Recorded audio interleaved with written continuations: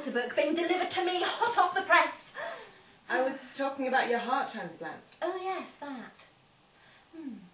Actually, do you mind if we postpone? Just for a couple of days. I mean, I read Harry Potter and the Half-Blood Prince in 37 hours flat. No.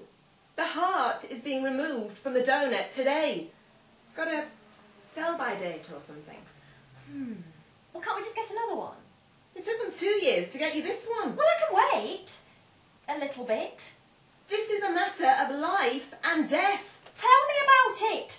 I need to know whether Harry survives. I don't believe this. All this fuss over a stupid children's book.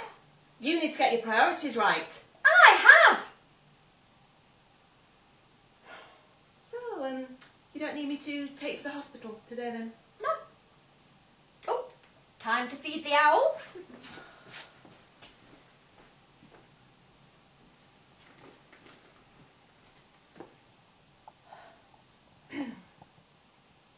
You're not going to believe this. She's not going in. She's postponed it. So we can go and see Muggles the musical tonight after all. Yeah. Of course I've got it. I downloaded it off the internet a couple of days ago.